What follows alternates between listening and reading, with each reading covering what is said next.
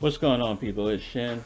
Alright, on the new update, the new UI for the Xbox One, I'm going to show you how you change your Gamerpic real fast. Very simple. Just go to your profile, my profile, go down and say customize profile, go ahead and go there.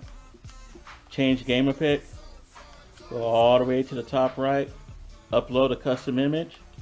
Alright. Now here you can do it from your OneDrive or something that's on your Xbox One. Best thing to do for me is always use my USB drive. That way I can make a custom one just for myself. Select it. Boom, right there. Go ahead and choose to upload.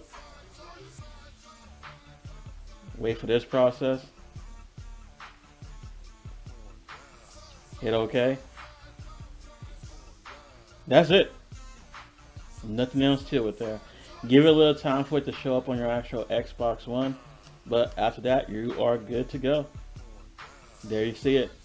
Alright, so just show y'all real quick how you be able to do this. This is Shin. I'm out.